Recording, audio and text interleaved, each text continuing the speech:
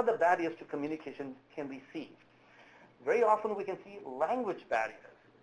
We need to be prepared when we know a particular client is coming, arrange for the interpreter. And quite often I see that the interpreters are not there in court and the whole process has been slowed down. We already talked about privacy and confidentiality. But another aspect is these are individuals who've been charged, they've been humiliated because of a mental illness, and they need to be approached with respect and sensitivity. And quite often we are so rushed, we forget about the individual. It's about the individual. I've talked to some of the judges in the Crown. So fitness to stand trial surprisingly has not been a big problem because it's easily picked up, quickly picked up, and it's brought to the attention and assessed by the psychiatrist here. So it might sometimes take up to a week because the psychiatrist who does the fitness to stand trial assessments is here once a week. Quite often we have issues related to criminal responsibility, but more for client, and that's where I like to focus on. My client who killed himself is not the first client who killed himself within the criminal justice system. And one reason that I can talk about is that we as a group sometimes see individuals coming before us in court as having committed an antisocial act. And we forget that these individuals might actually be hurting on the inside. These individuals may have a lot of aggression, and when they're contained, the aggression may be redirected inwards. So suicide is a real risk factor in some of these individuals who are released, and they come to us and we do a quick examination. Sometimes you need to spend more time with some of these individuals. So both the risk to self and risk to others is important. The risk to others is often picked up early because of the aggression, but the risk to self is sometimes missed, especially when there's a mental illness at the bottom. The need for legal representation to ensure that the case is dealt with in a timely manner and justice is done for the mentally ill is extremely important. And we know now that legal aid is sometimes not offered to clients who have charges that might not net them jail time. But isn't that a disservice to the mentally ill who are already struggling to find work, and with a criminal record becomes less likely for them to find work? It brings me back to a time when I read Askov and Morin, two cases before the Supreme Court, where delays in the court process can prejudice an individual's mental health. But what about a mentally ill person? To me, that's a double prejudice if there's a delay. I just again want to highlight, in any given year, there are about 200,000 homeless people in Canada. And this statistic I got in April 2014 from the Mental Health Commission of Canada. About 50% of these 200,000 people have mental illnesses. Big inner cities like Toronto are likely to have more homeless people than small towns and cities. What are some of the common mistakes made by lawyers and mental health professionals when dealing with the mentally ill in court? Often there's confusion around the issue that mental illness is synonymous with unfitness or criminal responsibility. Sometimes there's confusion as to personality disorders, intoxication, and transient mood states are linked with unfitness. There's a failure to look at the strict cognitive test for fitness, but also the converse. And just recently, a case was referred to me where this individual had pled guilty to some charges. And then when I assessed him, he was clearly unfit to stand trial. He had no clue what he had even pled guilty to. And unfortunately, he had been sitting in jail for a long period of time because people said, well, he knew he was pleading guilty and he wanted to get out quickly, but he was unfit. So it puts lawyers in a bit of a bind. What do you do when the client wants to plead and yet is unfit? Failing to examine the issue of moral wrongfulness is another problem that we see when people confuse it with legal wrongfulness. Confusing psychiatric issues are also seen related to intent, specific intent, and criminal responsibility. One of the problems that we have from time to time is failure to provide adequate disclosure to the evaluator. That slows the process down. Being focused on the diagnosis and not how the illness actually impairs functioning is an important point to determine. And quite often we stop at diagnosis rather than look at to what degree is the illness impacting on functioning. Not having forethought with respect to the outcome of unfitness or criminal responsibility and guilty pleas and potential negative outcomes in the long run. Failing to spend adequate time talking about the case with the parties involved prior to and during the legal process. failure to spend time asking the client and the client's family what really is wanted about this legal process. Before I finish, I want to talk a little bit about the United Nations Convention on the Rights of People with Disability. This convention was held in 2006, and there's a document. Section E of the document says that there is no single definition of disability, and this convention does not recognize the primacy of the social model. They talk about disability as an evolving concept, and that disability results from the interaction between persons with impairment and attitudinal and environmental barriers that hinder their full and effective participation in society on an equal basis with others. Look at the chart that follows after that.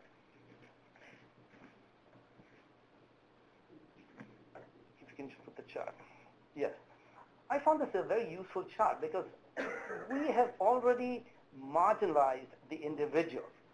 And they talk about, the United Nations talks about treating individuals as charity cases where the person has an option as to how he's going to plead or she's going to plead. They're totally disempowered and they have external controls placed on them either by the courts or by the psychiatric profession. Whereas the human rights approach sees it as an obligation. It's a disability. We need to look at how we can empower the individual and create some sense of autonomy. The charity approach looks at fixing the weakness, limiting activity, and in a way belittles the individual. Whereas the human rights approach focuses on fixing the environment, facilitating activity, and treating the person with dignity. The charity approach focuses on dependence, discrimination, institutionalization, and segregation, either to the hospital or to jail. Whereas we, from a human rights approach, focus on how we can create more independence, equality, inclusion, and inclusion. As one of the judges I recently spoke to said, if only we could go beyond the adversarial approach with the mentally ill, we can move the wheels of justice much faster. And in fact, when we sit at one or two courts or City Hall, we see that sometimes there's a loosening of the adversarial process. Let me just conclude the talk by saying that while we are caught in a web of emails, text messages, voicemails, and struggle to bridge the communication gap with court officials, mental professionals, and all connected players, we also are wrestling with our own trials and tribulations of day-to-day living. We cannot forget about how we communicate with ourselves about the conflicting views of mental disability and its many meanings. I hope that I've been able to put you in a frame of mind and allow you to have your own discourse with yourself. Thank you. Does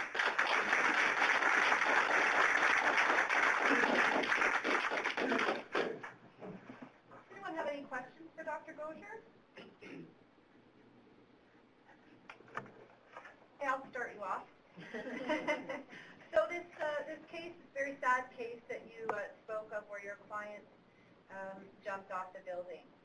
Looking back in hindsight, can you tell us now if there's anything that you would have done differently?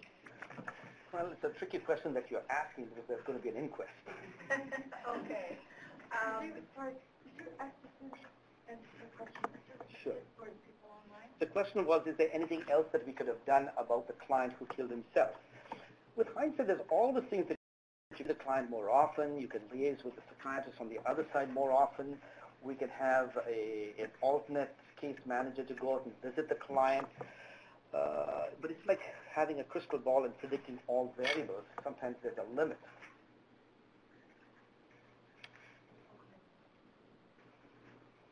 You talked about privacy when you were at the beginning.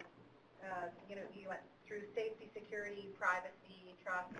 I was curious about privacy because obviously privacy is important, is a bit of an issue. Do you have any suggestions about how we can deal with that issue in a courtroom setting? My experience is that the question is how can we deal with privacy in the courtroom setting? My experience is that duty counsel is most important, or the defense lawyer is most useful because clients at least have a greater degree of trust in their counsel. So if the counsel can advise the client the degree to which information can be released, that would be the best. We find that clients come to our office and say, well, I can't talk to you about that because my lawyer said not to talk to anybody about anything. So that is the starting point. I talk to some of the probation officers and other individuals in the courtroom, and they say that if you have the release forms in the courtroom, clients might be willing to release information, at least of a restricted nature, and that information can be easily passed back and forth within the courtroom itself. So keeping release forms handy and available might actually speed up the process. I just noticed that we have a question from someone online, just asking for a clarification of what the social model.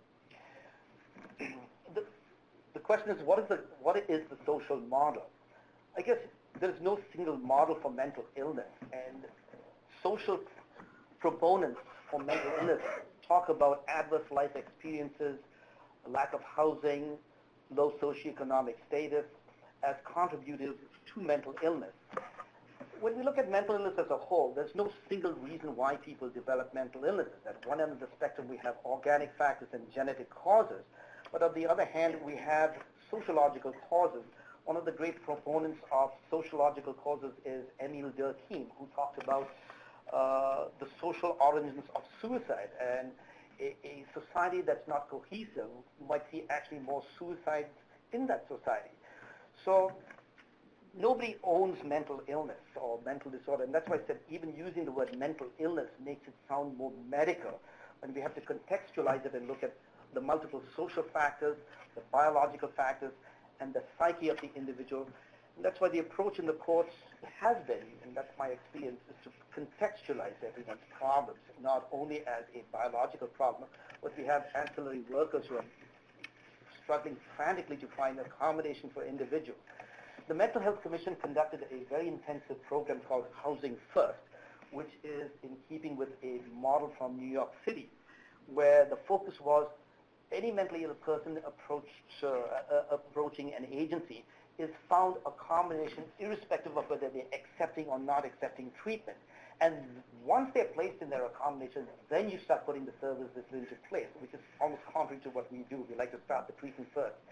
And they did the study in 5 cities across Canada, Vancouver, Winnipeg, Toronto, Montreal, and Moncton. And they have some excellent results that are published on their website from the Mental Health Commission of Canada. And the report just came out in April 2014 saying, and that it's a proposal that that's a model that should be implemented. And in fact, Toronto participated. We got funding from the federal government, the provincial government, and even the local government was involved. So there's a lot of emphasis now on homelessness and poverty as being contributors to crime and mental illness. So it's not that people aren't taking notice.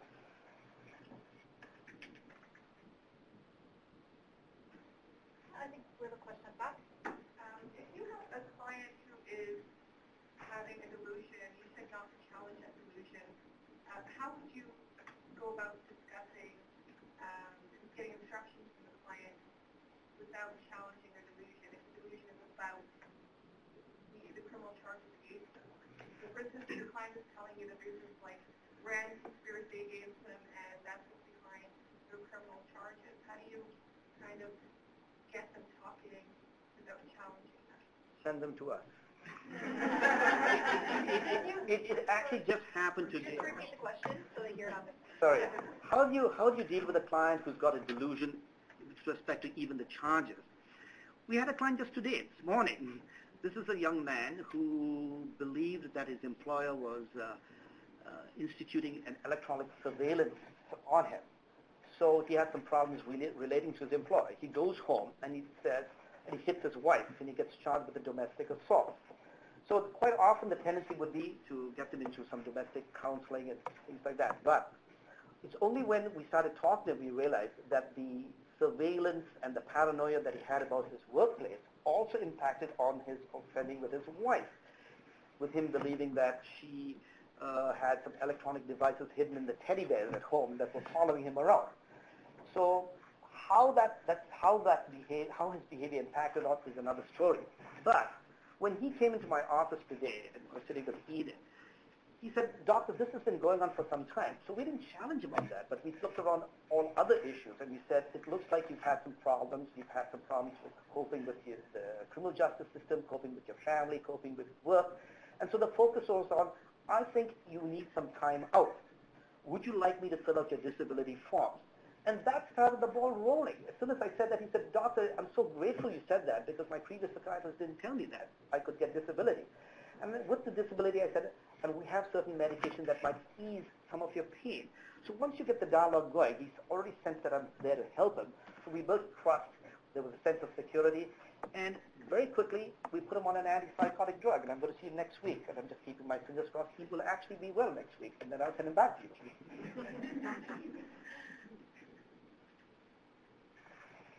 And there's no greater pleasure than, assisting somebody who's psychotic the way you described, and getting them well enough to get back and communicate with the counsel.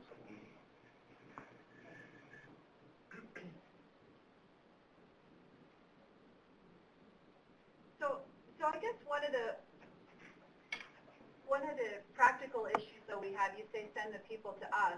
Really, often we need to communicate with our clients and get some instructions before we can even decide as defense lawyers or duty counsel whether or not they want to see you. So how do we start though, I guess, from the very beginning? I've always said that lawyers are actually good psychiatrists in their own right. After all, 50% of the criminal law is about mens rea, and the rest is actus rea. So you've studied psychology, you've understood clients, and you've seen a lot of people in the courtroom.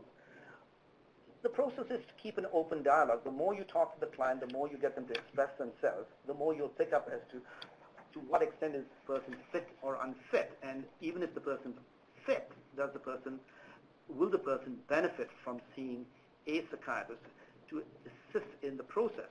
Because I would say 95% of all the clients who come to us who are psychotic are also fit to stand trial. Just that it makes it more difficult for them to deal with you. So you as a defense attorney is the first person who can make that decision. It's a value judgment. How ill is the person? Will the person benefit from some assessment or some treatment? It just facilitates and makes the whole process even smoother and faster. So it might depend on the client's own views, stigma about mental illness, but it might be also the defense lawyer's own stigma, because some lawyers have been afraid of their clients getting labeled as mentally ill, and then the NCR issue would get raised, so they try to keep it all under wraps. I think there's a question from Cornelia Masgarian I saw there. Is it about, has the practice of lawyers changed? Yes. You want to read them? Over the years, have you noticed a change in the practice of criminal lawyers in dealing with mental health cases in relation to legal aid Ontario funding? The answer is yes. Yes. Have you seen over the years a change in how lawyers on legal aid are handling mentally ill individuals? Yeah, with mental health cases in relation to legal aid Ontario funding. Yeah, I've seen a big change. I've been doing this for almost 20 years, and I find that lawyers are much more knowledgeable about mental illness. Lawyers are quickly in tune now with what services are available. So many lawyers are already in tune with the multimodal aspects of managing clients, getting housing in place, knowing what the safe beds are. So I think they've moved a long way. I also find that most of the law schools have mental health courses, and the junior lawyers are being exposed to mental health issues. I've been called often to talk to students at Osgood about mental health issues, and the questions that I hear from young budding lawyers are phenomenal questions about the interface of law and psychiatry. So I think people are moving forward. I think the question specifically was talking about the relationship to legal aid in particular, and probably you wouldn't know, that wouldn't be a question necessarily that you would ask, a lawyer, are you taking legal aid on this case? And I'm not sure that Dr. Gojer would be able to answer that question. Well, if you look at it, most individuals who are mentally ill and come from the lowest stratas of society will invariably be seeking out legal aid lawyers. So it's the wealthy, unless they have a lot of money, they will be hiring psychiatrists on a private basis, and then the cost can be quite high. So I enjoy doing legal aid because you see some of the most fascinating individuals. You get a great sense of pleasure in trying to rehabilitate them also.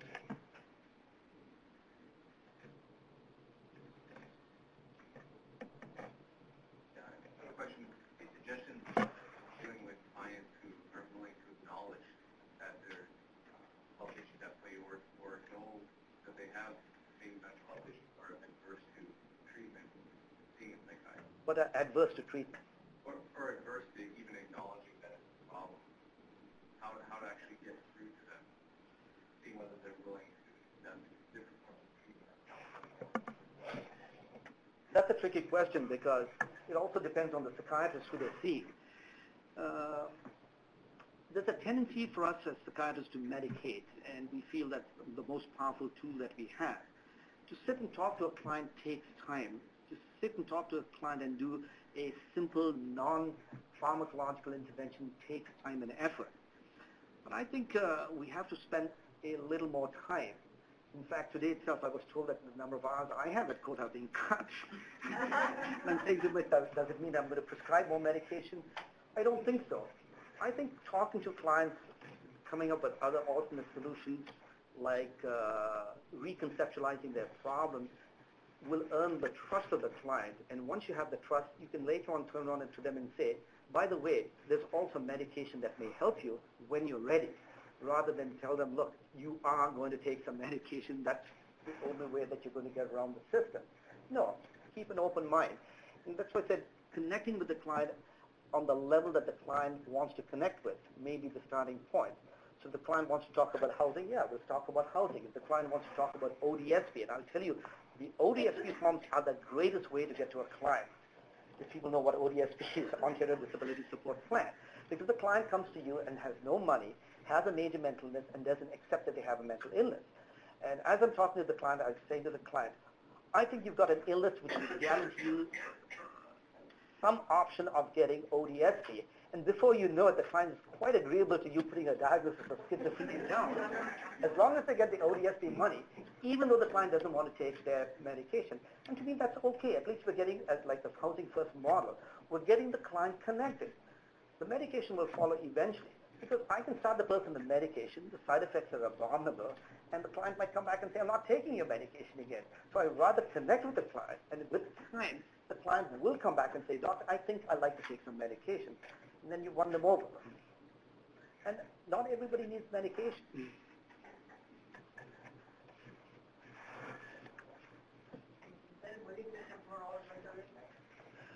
Is there a medication for all mental illness? There is a pill for every ill, but it's very bitter.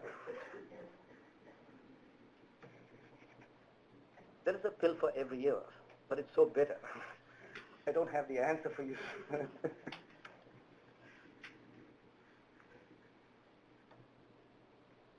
Anyone else? Questions? I think it's just a clarification of the last one. So there's a question on the screen from someone, Mary Boyce is writing, with respect to the legal aid lawyer question.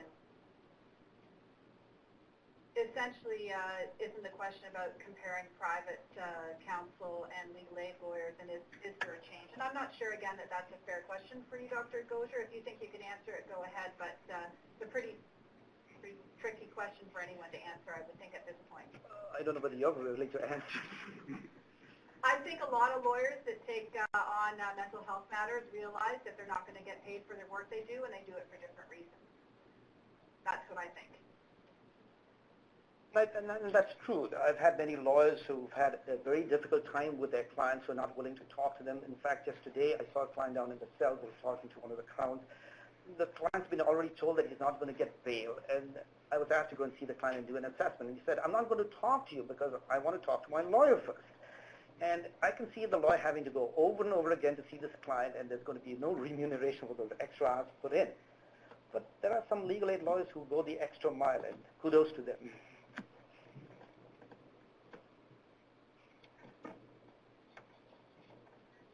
Anyone else? Okay. Thank you very much, Dr. Gojer, for your time.